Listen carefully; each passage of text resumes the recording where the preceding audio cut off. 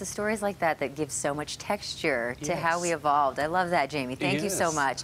And Chris is here now discussing really a 1-2 punch in terms of snow and cold and everything coming our way. A whole potpourri for your weekend. So let's just dive in here and get you started. Here's a look outside.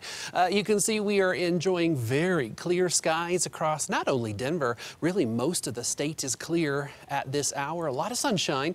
That's going to do a little melting from that snow we saw yesterday. Now it is a little cool in the high country. Look at the blue on the map. 30s across the mountain, still in only the upper 40s on the western slope. But our eastern plains, we're warming through the 50s and some places now touching 60, like Ray, 61 degrees. Notice a little cooler down here. There's a little more snowpack down there near the New Mexico state line. 60 from Rick Shin. He's our weather watcher in Commerce City.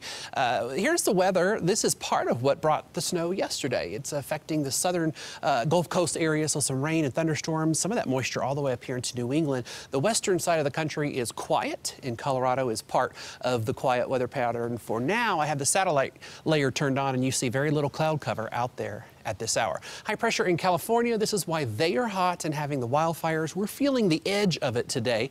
That's why there's a warming trend. It stays with us through tomorrow. But did you notice that high pressure just left the left side of your screen or started to leave? That's called retrograding, and as that does so, it's going to open the door for a very cold pocket of air to pour straight out of the North Pole, right down the Rocky Mountain region. It'll be here overnight Saturday into Sunday. Here's Futurecast. Watch the clock. It is working. There's just very little to show you for today or tonight, and really even tomorrow. I've stopped it at 3 p.m. If you watch the top of your screen, you'll see the edge of that Arctic air mass I was just talking about racing in here overnight, and we do think by sunrise on Sunday morning we'll have snow and some wind along the Front Range. The coming storm is going to bring a big temperature drop. That means we could see a flash freeze. Several inches of snow could fall Sunday into early Monday, and an extended period with temperatures below freezing. Pretty unusual for late October. Winter storm watches to our north. Nothing yet for Denver, but watch Lauren Whitney tonight at 5. I have a feeling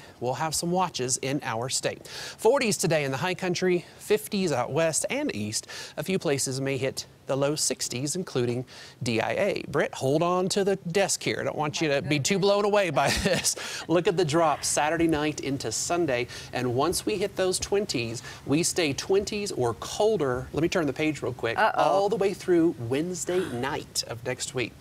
Good news for you. We think Halloween is going to bring a little bit of a warm up. Oh my goodness, Chris, that is a doozy. Thank you so Sure. much. All right, coldness coming our way. So any parent